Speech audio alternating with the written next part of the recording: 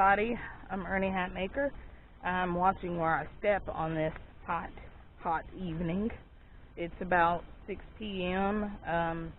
I was out here from, I guess, 9 o'clock this morning. Actually, no, more like 7, yeah. I was out here at about 7 o'clock this morning, and I stayed until just shy of 11:15, and I left. And the reason I left was because it was hotter than you know what. And it's very humid out here. And I'm back. I'm wearing dry clothes now. And I came back because there was another bed that I wanted to get in and do a little bit of weeding with the onions and the greens. But anyway, I thought, I haven't really done a June garden tour, so that's what I'm going to do for you guys. If you're interested, stick around, and if you're not, thanks for sticking around as long as you did. Now, I keep my trusty hoe with me because I don't have a Moses stick. And that's just so I can toss the snakes I run across that don't run away from me. It's not so I can chop them to death. But this is like long, and it has a heavy end, and it's flat enough, it's a hoe. So the first thing I want to show you is the compost bin. That's the compost bin that Ed made with the pallet. And you can see there's actual compost on it, including a recycled decomposing coffee cup, which it's already started to decompose because that's what it's supposed to do. There are people driving by and they're waving. I have noticed something that's kind of cool, and it's people will stop, slow down, and they'll start staring at what's going on, either my grass really needs to be cut or they're liking what they see. This is the wild animal food plot, and you can see I've been keeping up with my fertilizing of the corn, and the beans are starting to get big enough where you can actually see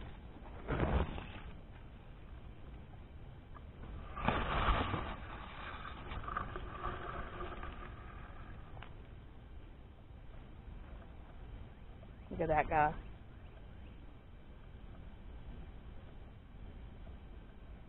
Hi, my name is Fred. My name is Fred. Hello, Fred. Fred the Dragonfly. This camera is literally an inch from his face. He's not moving. What's going to happen if I touch him? Okay. Fred flew away. He's not happy about it.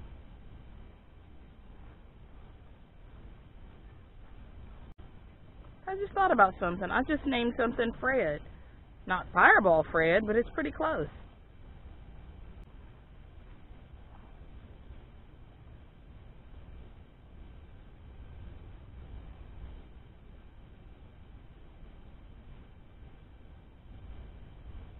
So anyway, that's the wild animal food plot. The corn is growing a lot. There are lots of dragonflies, and hopefully they're getting these mosquitoes. Some of them are a little more shy than others.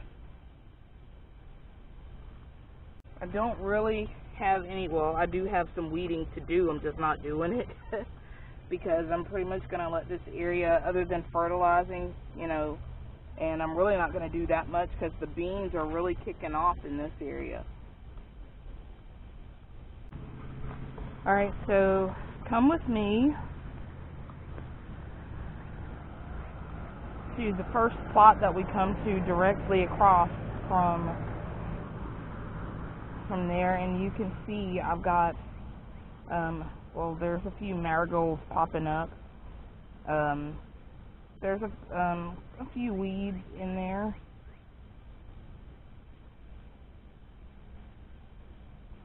But I'm waiting on my peppers to pop up. I want pop-up peppers.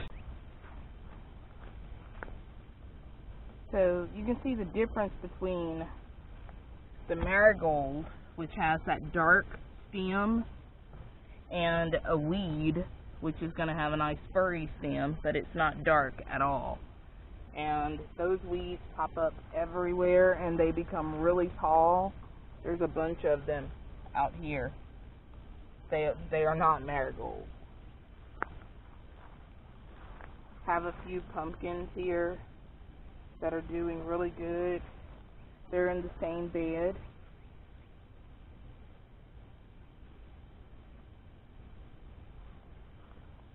I'm really looking forward to my peppers coming up though. I've got a few nasturtium in this bed. You can see my footprint from the other day when it rained. Yeah, that wasn't too fun, sinking into the mud here, but it really was that soft. I'm sweating profusely already, and I've only been out here, I don't know, how long has this video been going on? There's another dragonfly staring at me. Let's see if we can get a dragonfly selfie. It looks like a helicopter. Look at him. Hello. Hi.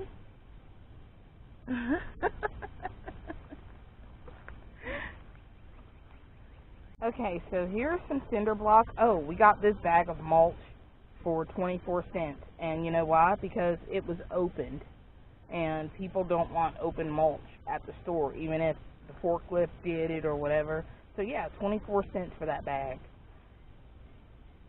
Anyway, these cinder blocks are going to be doing something really fun. And those pavers are there for another reason. So, you saw the dragonfly. You saw the bed without the peppers and tomatoes in it right now. So let's move on to our mulberry tree. There's a dragonfly guarding that one also. That dragonfly isn't as fun. Look at it. It's very upset that I'm here. Do you want to talk to the camera? Say hi, YouTube. Hello. Hello, YouTube. Hello. So anyway, that berry, there's been a bunch of them. And so far the birds aren't after them. So this mulberry tree is just fun, fun, fun. And I should pick that berry. But honestly, I'm not in the mood for mulberries, especially just one. And we approach Sunflower Row. Now, I've actually had to cut some berries. What in the world is this? Oh, that leaf looks like a worm. Look at that. That looks like a worm. That was a curled up flower leaf thingy. So look. That's an assassin bug. I believe that's the third stage before it becomes a full grown wheel bug. And those things eat stink bugs. They look a lot like stink bugs except they have this big hump on their back. But it's a wheel bug. Look. Look how short I am. I mean, I already know I'm short. I'm 5'4". So, these guys are pretty big.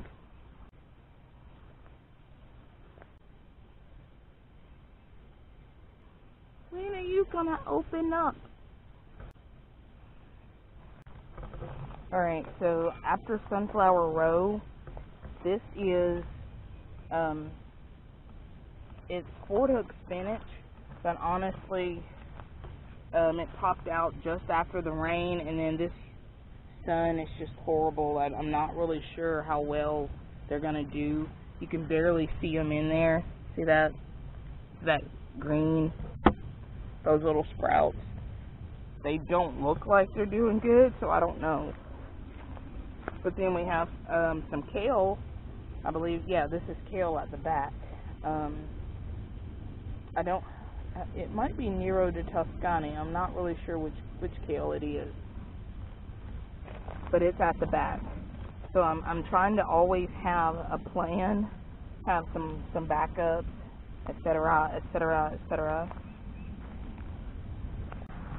So we actually completed our path around the corn, and you can see I still need to weed the circular flower bed. You can barely tell it's a circle back there because there's even grass growing in the little path that I made to walk in.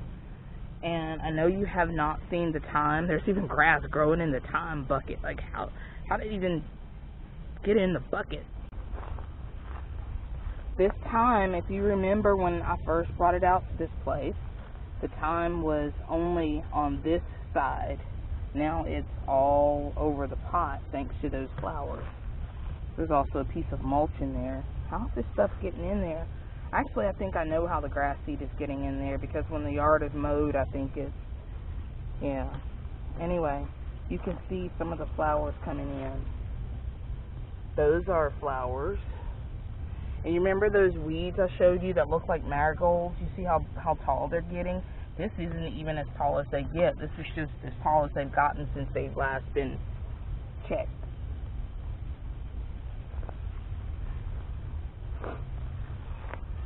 This is the onions and greens bed, and it's the next one that I'm going to weed, and I'm going to do it like the corn, I think.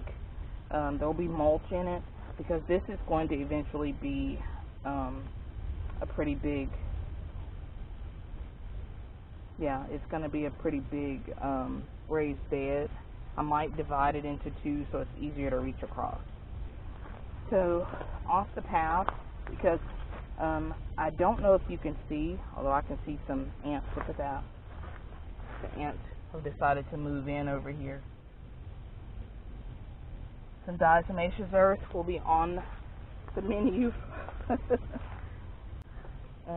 If you can see, it's almost like a triangular pattern there. That's by design. See, now Ed was like, how come the sunflower thing has to arc and move weird over? You know, it's not straight, it's not perfect. But it was because I wanted to make a triangle here in a path. And I've also got these guys coming out, which I've got to trim their leaves a little bit. You can see what they're hiding. Look at that. And the ants are going to bring aphids, and that's not going to be good. They're moving in because the soil is nice and loose. It's not dry. Well, it's not wet, but it's not too dry. And these look okay. They're not producing anything yet, but these two are a few weeks younger. I planted them a little bit later so that it'd be more like a succession planting, and I even deeply planted a couple extra seeds so they come up later. I've moved some of the tomatoes so that they stay away from each other and can give me some more pure seeds. This is a bush Goliath, and it is starting to bush, and I think I'm going to let it flop over the side that I know that these squash aren't coming out.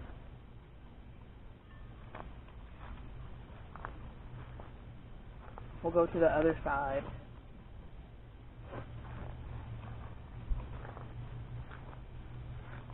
Got a few flowers in there. Don't see squash bugs yet, but you know, I'm gonna keep watching. Those are the other side of the strawberries. So anyway, these are the onions. Ed had started weeding this onion bed out, but it was really hot, y'all. It was hot. It was crazy hot. It's almost the season for onions to come out of the ground. And then we'll put the onions in buckets and stuff like that. Not these, but the next set of onions that I plant. They'll probably be bunching onions because they do really well for us in containers. But we could do Spanish onions too, kind of like the ones that I put in the seed swap. So anyway, those things that look like marigolds, they're all on the outside of the corn, which I will show you now. Do you see how tall those are? Those are not marigolds. This is the ground, that's them. They are really tall, and they loved every bit of the rain. Now you can see this is a different color mulch. The place we were getting it, that was, you know, pretty good deal, ran out of the red color, and so we're using the brown to fill in, and so this corn patch actually got done, which is nice. The sunflowers, if you can see that this sunflower is facing the other direction, this morning when the sun was out here,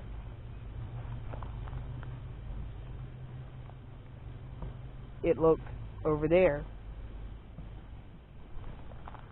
This sunflower and this one and that one, they followed the sun, and so they spin around all day long following the sun. So I've got beans right there, and then look at that fake morning glory beside it. They look almost like the beans, almost. So there's some weeding to be done in there.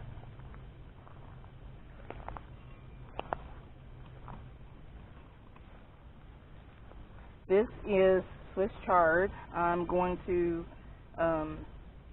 take this probably in the next week. And I'm going to cut it down some, and I don't know if I'm going to juice it or if we're going to like steam it, kind of like spinach or something like that. It's going to be good however we do it. And I'll let you get a good look at the corn patch from back here, and I'm actually standing by the strawberry and watermelon bed. More fake marigolds that have to be weeded out.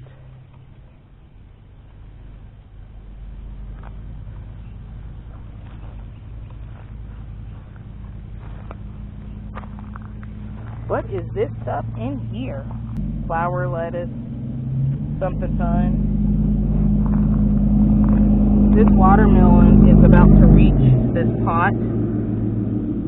So, and look at that, there's one of those fake marigolds there. It looks like something hopped over there, so that's probably not good. And there's the other watermelon. Last year, I did a watermelon in a container, and we used laundry baskets.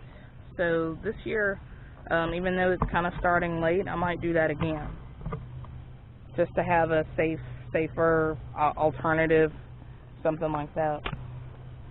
Hey, look, there's Ed. Hello, Ed. Ed said, So, these look like beans. These are indeed beans that'll bush and spread, and these are flowers. They are dwarf sunflowers and Mexican sunflowers, and they have a couple of black aphids, look like, on them. And behind them are some greens that we're going to have also, and maybe a squash or two thrown in there just for fun. See how well they do.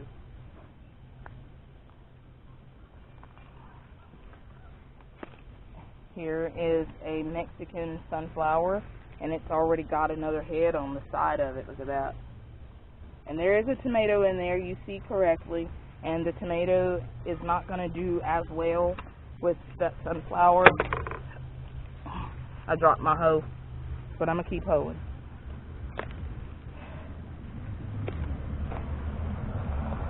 This is a giant Marconi pepper, which I've never planted before. I've never had one that I recall.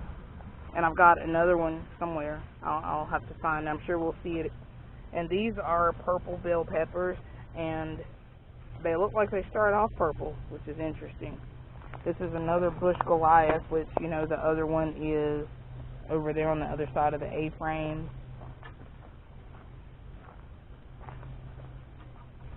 This is an Ed. Aaron brought the grass-eating dogs over. What's going on, Lou? Hey, Friday. Hey, Cosmo.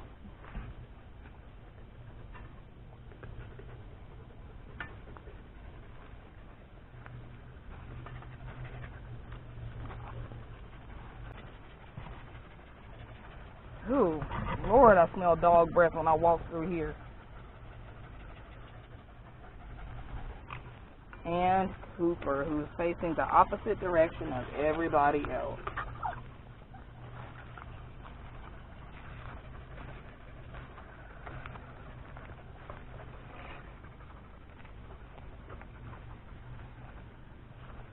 Ed is putting the final thing of mulching for this snow pea bed, which the peas are already doing better since they were weeded.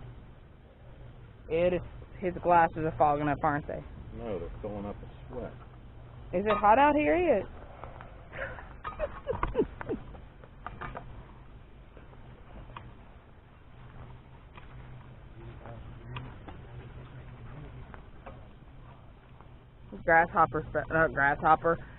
Dragonflies back.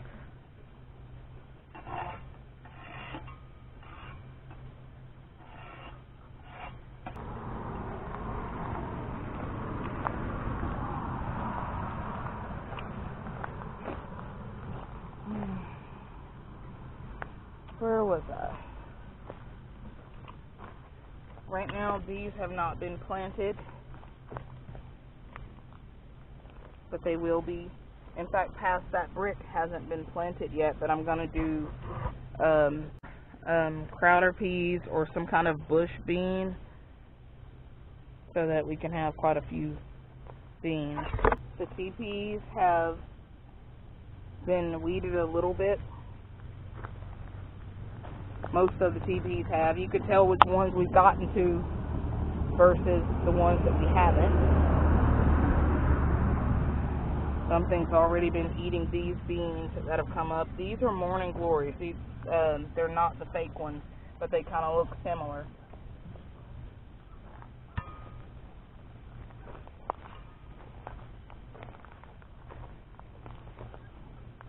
And then the squash all around those teepees. And yes, that's a tomato there. We lost all of our Roma tomatoes in the rain. They all drowned, and it was kind of sad. So we're at the trellises, the cattle panels. There's not a whole lot going on. These tomatoes didn't need water earlier, but they do now. Look in there, see if you can see what I see. There's something in that little hole back there. I don't know if I like that part of milk jug gardening because the spiders love to hang out.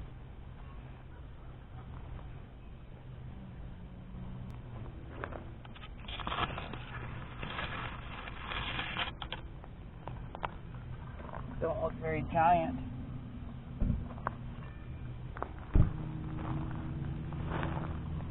So anyway, this is a red beefsteak tomato that I have that I'm going to put on that teepee. That's what they call a robber fly, horsefly. And those are more beans in there. They're Kentucky Wonder pole beans, and they'll be coming up because they don't seem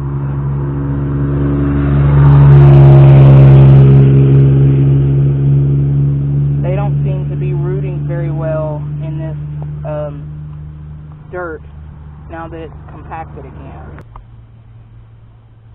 The cattle panels need to be weeded a little bit. We're having to weed less around here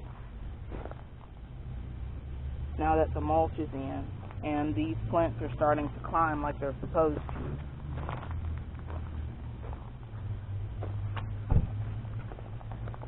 Arkansas Travelers. Look at that guy. He's got some lime on his sleeve. Needs to get washed off. So that's some bindweed right there coming through the mulch.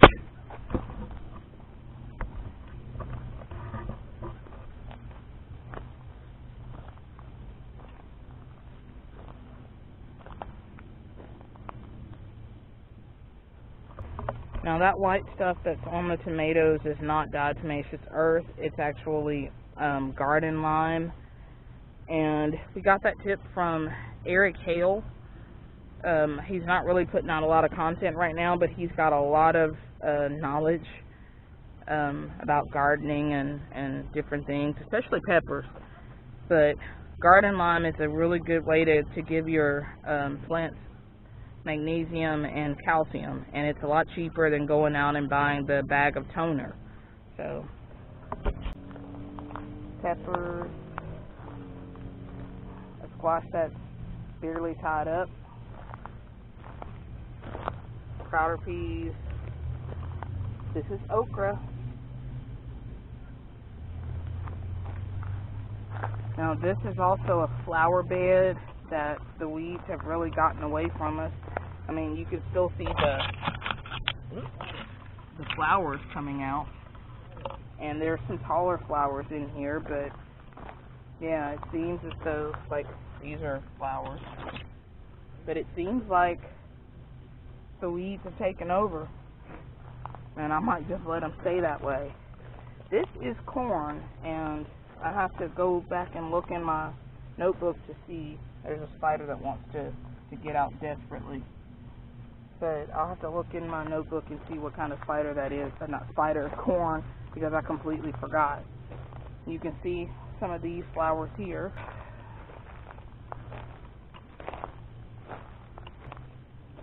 This is mint. And this is the bed that's got tomatoes and some beans in it. And this is what happens when your tomatoes drown in the field. But they're coming back, so that's good. This one already needs to be tied again. I just tied the other one yesterday, and now this one's leaning over. These Arkansas travelers, they need constant intervention to keep them off the ground.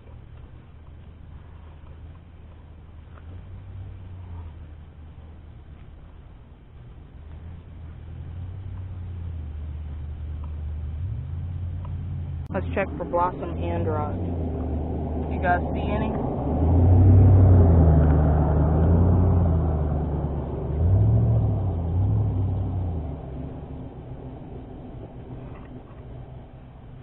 These brandywines are finally coming up, and I have to weed again because there's also weeds finally coming up, and you can barely tell the tomatoes from everything else.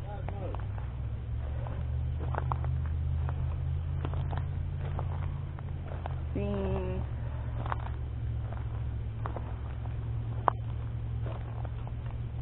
nail on the mulch.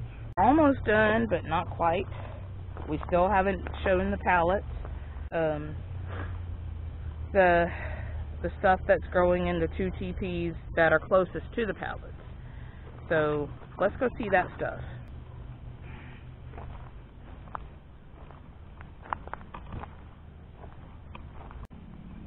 Alright, this is the teepee that's been giving us the, look at that grasshopper.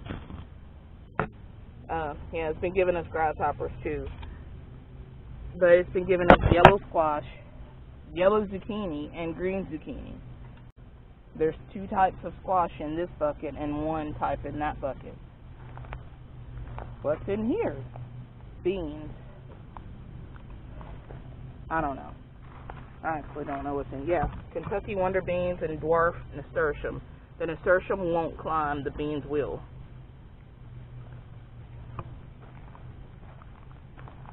Arkansas Traveler.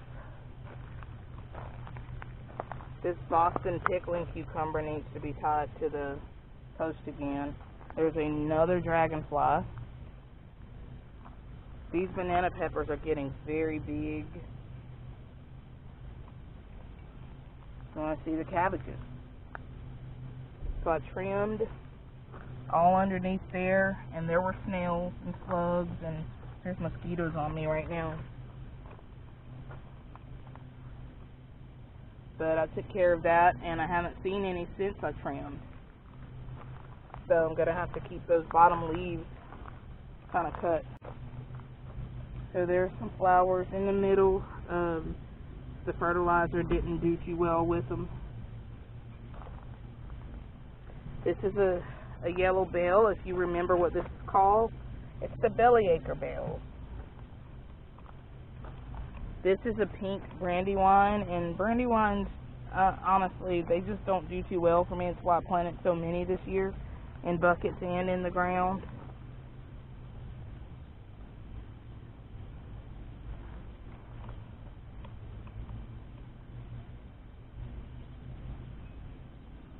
The sweet potatoes, I might have to just pull them and see what they look like, because even though there are new leaves coming out, the old ones are just kind of dying because it's so old. That sweet potato was planted back in, October, November. I've been getting a lot of tomatoes off this super sweet, but it drowned. It's actually recovered pretty well. I'm going to be harvesting those lettuce seeds as soon as a lot more of them turn brown. These are all new babies, and most of them are seed plants. We just keep our cups because, you never know when you're going to plant something. See this lettuce? Or not lettuce, celery. Somebody told me that I should just leave it and see what happens. Just keep treating it. And sure enough, the stalks are starting to get thicker. It's older than dirt now, but the stalks are starting to get thicker. This citronella is kind of leaning, which probably means it needs to be watered. So is this, yeah, I'll split it between these 3 tomatoes and that, citronella.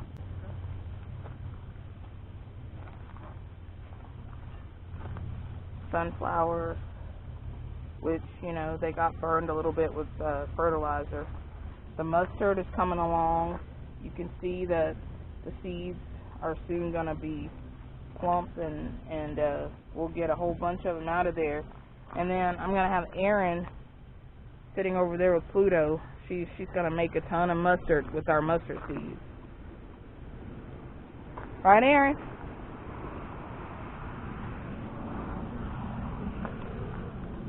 Carrots. More carrots. Yeah, the citronella is kind of droopy. More Swiss chard. You see the deal. I've harvested quite a bit of deal, and I'm getting some more. Here's the deal. Yeah, here's the deal. Some sweet mint. You need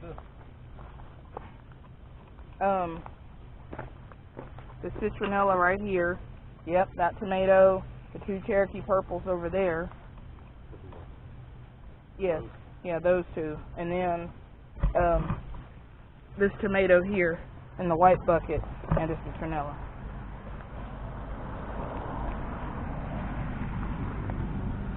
Both sets of nasturtiums have come out, and the bugs are liking them a lot.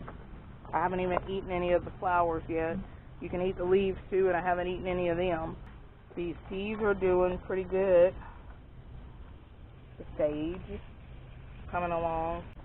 Catnip. The trash can potatoes. They're still doing pretty well. Squash. It's got a few yellow leaves,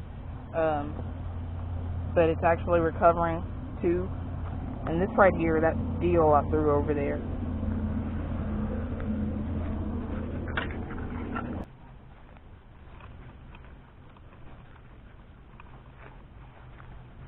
And we're going to look at Elliot. You guys haven't seen Elliot in a while. And there are ants that have decided to pile up around Elliot's stake. Elliot's doing okay except for the ants crawling all over him, but like I said, some diatomaceous earth around the mound will take care of that.